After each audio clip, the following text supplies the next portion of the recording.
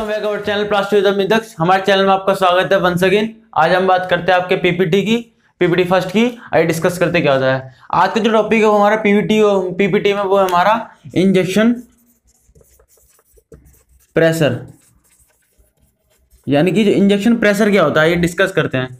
Basically injection pressure का होता क्या मतलब, इंजेक्शन प्रेशर का मतलब होता है दाब, यानी क्या दाब होना चाहिए, यानी कि जब हम मटेरियल को पिघलाकर हम डाल रहे हैं, कोई शेप दे रहे हैं तो उसे कितना दाब देना चाहिए ताकि शेप ले ले। होता है कि इंजेक्शन प्रेशर, बेसिकली जो इंजेक्शन प्रेशर होता है वो पर्टिकुलर हर एक मटेरियल के अलग होता है। ये हमें इससे डिपेंड करता है, हमारा जो प्रेशर होता है किस पर डिपेंड करता है, मटेरियल पर डिपेंड करता है, और हम कौन सा मटेरियल कितना है, उसे किसकी कितनी विस्कोसिटी होती है, उस हिसाब से हम इसको इंजेक्शन प्रेशर देते हैं। इंजेक्शन प्रेशर ये हमारा बेसिकली और हमारे एक और फैक्टर पर डिपेंड करता है। वो क्या फैक्टर है, हमारे मोल्ड की डिजाइनिंग, यानी कि जिस शेप का मोल्ड है उसके शेप के नीड की है। यानी कि अगर मान के चलिए बड़ा है तो कितना प्रेशर लगेगा, छोटा है तो कितना प्रेशर लगेगा, ये डिपेंड करता है मोल्ड पर। पहला मोल्ड डिजाइनिंग पर डिपेंड करता है, दूसरा इसकी विस्कोसिटी पर यानी श्यानता पर डिपेंड करता है। हमारा जो इंजेक्शन प्रेशर होता है वो श्यानता पर डिपेंड करता है कितना होता है। आइए थोड़ा सा बता देता हूँ इंजेक्शन प्रेशर होता क्या है। इंजेक्शन प्रेशर वो प्रेशर होता है जो हम इंजेक्ट करते हैं, यानी कि मटेरियल को, मोल्टन मटेरियल को मोल्ड में जब इंजेक्ट करते हैं यानी कि इसमें डालते हैं तब हमें कितना प्रेशर लगाना पड़ता है ताकि वो मोल्ड में आ जाए।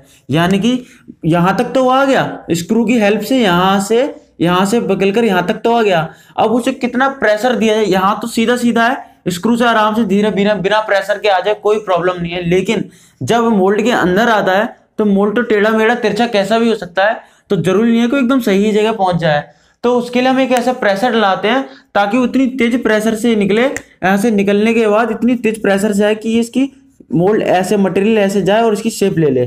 तो जो प्रेशर लगाते हैं किसमें, इंजेक्शन करते थ्रू, किस लिए, मोल्ड में शेप गेन कर ले हमारा मटेरियल, उसको हम इंजेक्शन प्रेशर कहते हैं। इंजेक्शन प्रेशर बेसिकली हमारे टू फैक्टर पर डिपेंड करता है। पहला फैक्टर ये था, हर एक मटेरियल की एक पर्टिकुलर अपनी अपनी इंजेक्शन प्रेशर होता है, ये डिपेंड करता है उसकी डेंसिटी और उसकी विस्कोसिटी पर। दूसरा क्या है, जिस हिसाब से हमारा मोल्ड है, अगर हमारा मोल्ड बड़ा है यानी कि प्रोडक्ट हमें बड़ा बनाना है तो हमें ज्यादा प्रेशर लगाना पड़ेगा, अगर छोटा है तो हम छोटा बनाना पड़ेगा। अब आपकी फोक हो गई, जैसे कि कांटे वाली चम्मच हो गई है फोक, ये ऐसी आती है जो इस तरह की अभी छोटी छोटी बनती है, ऐसे सीरीज में बनती है बहुत सारी, तो इसमें हमें कम प्रेशर लगाना पड़ता है, बेसिकली थोड़ा सा हो जाता है।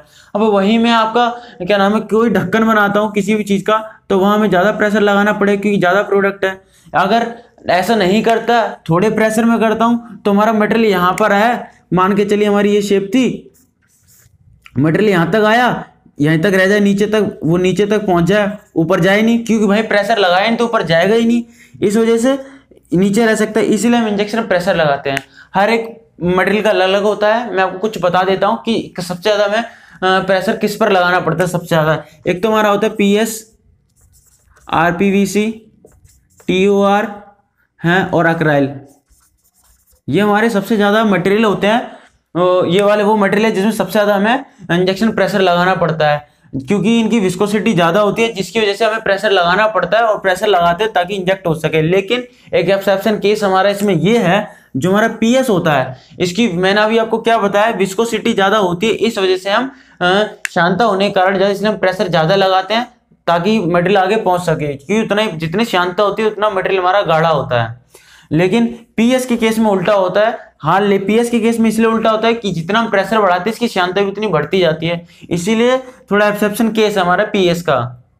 अगर आपके मटेरियल में फ्लैश आती है तो हम फ्लैश आ रही है या फिर ज़्यादा प्रोडक्ट बनना है, मान के चलिए एक हमारा प्रोडक्ट ऐसे बनना है, ये गोला है, ऐसी प्लेट बननी थी, और हमारा जो ऐसे कुछ ऐसे एक्स्ट्रा मटेरियल भी आ रहा है, तो ये मटेरियल एक्स्ट्रा आ रहा है तो किस वजह से आ रहा है, हमारा इंजेक्शन प्रेशर ज़्यादा है। क्यों ज़्यादा है, हमारा जो मोल्ड है वो छोटा है, प्रेशर हमारा ज्यादा है, इस वजह से तो हम उस समय हम प्रेशर को कम कर लेते हैं। और अगर हमारा प्रोडक्ट आधा बनकर आ रहा है, वो क्यों बनकर आ रहा है, वो इसलिए बनकर आ रहा है कि जो हमारा प्रोडक्ट है वो हमारा बड़ा है लेकिन हमारा प्रेशर कम है, तो इसीलिए सबसे मेन इंपॉर्टेंट इसी का ये प्रोडक्ट बनने में इंजेक्शन प्रेशर।